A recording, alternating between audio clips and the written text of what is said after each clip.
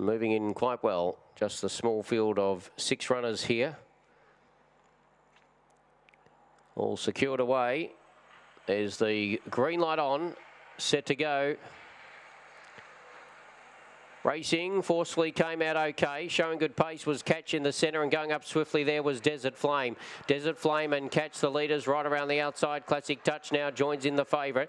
Then came forcefully My Bro Joe and Broady Lights at the tail. Coming off the back straight, Classic Touch has worked hard, but it's found the front now narrowly from Catch, who's trying to go with it. Then for the back on the outside, Desert Flame. It's still Classic Touch, only about a length in front. Forcefully's flying home. It's Classic Touch from Forcefully, and then came Catch and Desert Flame in a really good little race there. Then My Bro Joe, and last in was Broady Lights, and the time for the favourite about 26:10.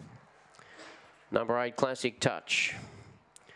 Number 8 gets the job done for Yvonne Andrews. Beast Unleashed, Iris Size. Number 8 is first, 26:10. 26:10 is the gallop. 8-1-4-7. Forcefully ran on well for Billy Stockdale's second. 4 third Catch, 7 fourth. 8-1-4-7 and 26:10. 26:10 is the time. Totes are